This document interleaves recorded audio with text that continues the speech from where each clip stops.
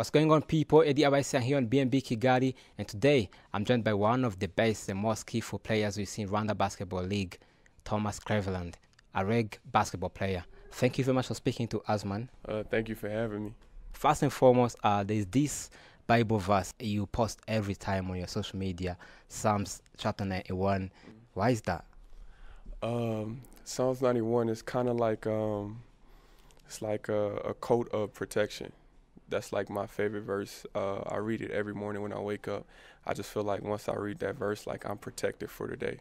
And when I put it on my social media, it's kind of like, you know, with social media is so much energy that people give out, and I just want to make sure I'm protected in all ways. Going back into 2022 when you came in Rwanda for the first time, tell me about your decision-making process. And did you know anything about the league here? No, I didn't really know anything about the league. The first time I came here was for the BAL. Coach Robert Pack, he's from Louisiana, where I'm from, and he played in the NBA. And he convinced me to come to Rwanda because before that I was in Greece playing. And he told me about the opportunity. He said I was going to love it. And, you know, I took the chance to come out here. What I guess you could say a risk because I didn't really know. But it turned out to be great, and I'm glad that he brought me here.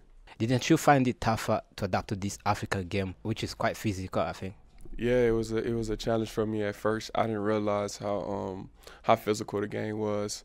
I remember in the first couple of practices, Adonis, he would tell me like, bro, this game is really physical. And, you know, I just thought he was saying that because, you know, the game is physical everywhere, but definitely in Rwanda, it's a different type of physicality. You were familiar with Adonis before coming here? Not before. I wrote him on Instagram. I came across his page and I wrote him before I came when the coach was trying to convince me to come. And when I talked to him, he spoke highly of it. So that kind of helped my decision also. And then from there, me and him formed a great friendship. Fair. You obviously played for various teams, whether in Africa and America. Could you tell me how would you rate Rwanda Basketball League?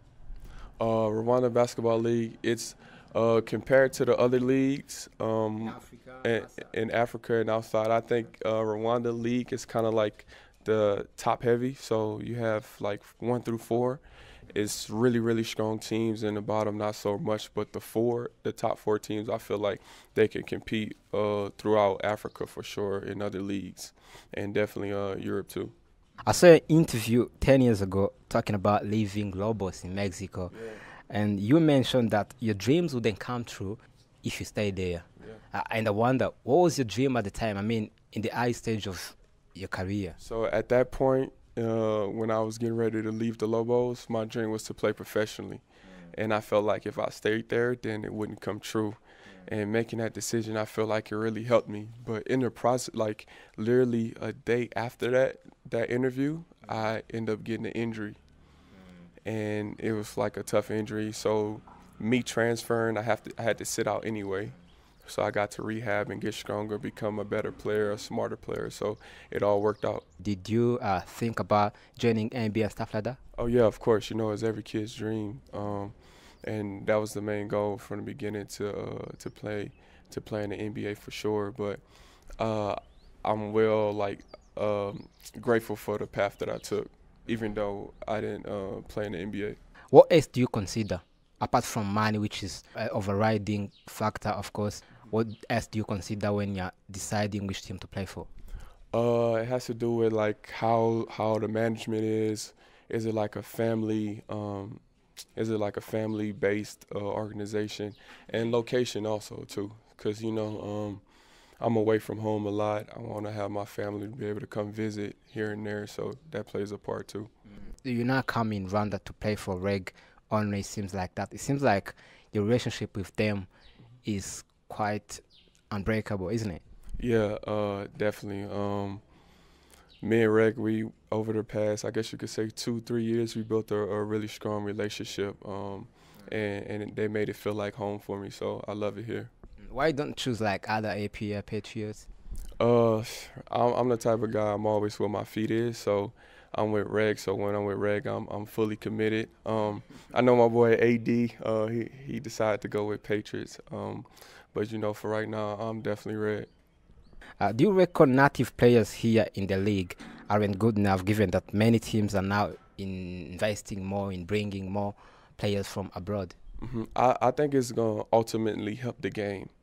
Bringing more players from abroad is going to, I guess you could say, motivate players to work harder. And also, when you play against talent, better talent, you become better too. So it's going to end up sharper in Rwandan basketball. But the players here from Rwanda, they're already good players. It's a lot of good players here. I feel like some of them are the top players in Africa. A quick one. What is the biggest hardship have you ever faced here? The biggest hardship in Rwanda, in the league? Yeah. I don't know, that 2022 playoffs when we won it, that was very challenging. But for the local league, when we beat Patriots in the championship, that was very, very challenging. The BAL is, don't get me wrong, it's super strong, but I don't know, it's something about the Rwandan local league that where it's kind of, when it get to the playoffs and the finals, it's really challenging. It's almost like a little bit step higher than the BAL level, just because there's so much pride behind it. What about financial matters? Because we've had some players complain that their teams owe them salaries and stuff like that. Have you had any similar experience? No, for the most part, I've been pretty good with Reg. They've been on top of it. That's another reason why I love to play here with Reg. I know I'm going to get my money, you know. A lot of situations, not even just in Rwanda, but like all throughout overseas basketball, you can get in a situation where your team don't pay you all your money, but I never had no problems here. I'd say things didn't go as planned your 2 BAS seasons with Reg. What do you think is the primary cause of those back-to-back quarterfinals eliminations? I would have to say I think it's just when it comes down to preparation. The two seasons where I played in the BAL, we played early, like in March. And we got here literally like in February, so we had like really 2 weeks, 3 weeks max to practice and prepare. But now they kind of switched the conferences, so now it's like in late May. So I feel like with us having from February to late May to prepare is going to be better. I just think it's lack of preparation. That's it. What about technical matters? Yeah, but technical matters that kind of play into the preparation. I feel like for the BAL, if we have a great coach and great preparation, we're gonna definitely perform and hopefully bring like a championship to Rwanda, whatever team it is. If you had a good coach. Yeah, like good coaches and great preparation time. In the past, the 2 seasons I played, I know with Coach Robert Pack and Coach Dean, they're really great coaches. And they're really organized. I think we just needed more preparation time with those 2 coaches. I feel like if we had more preparation time with those 2 coaches, and we would have made a run. In 2022, the first BAL I played, I feel like if Adonis would have been healthy, because we lost him to a hamstring injury early in the first quarter. If Adonis healthy that game, we definitely make a run, 100%. Because even with him out, we only lost by 3. But with him there, I feel like we beat that team by 15 points. You mentioned Adonis like for twice in this conversation. What is he like? Off the court, he's chill. You know, that's like my brother. That's like my Rwandan brother for sure. He made life easy for me when I got here. Anything I needed off the court, he showed me where it was or he got it for me. On the court, you know, he's a very energized player, dynamic player, athlete. Point guard, scorer, passer, everything. If you could go back in time, what adjustments would you make to save Reg from losing that quarterfinals? I think I think first and foremost, preparation. And then another thing, I would have probably tried to convince the management to keep Pitchou, because we switched out Pitchou. So I probably would have tried to go, because I don't get into management matters, but I would have tried to go, you know, like just keep Pitchou, because I feel like we had him the whole time and it was successful, and we would have kept him. That and preparation, and of course, all of us staying healthy. Did you get disappointed when he left?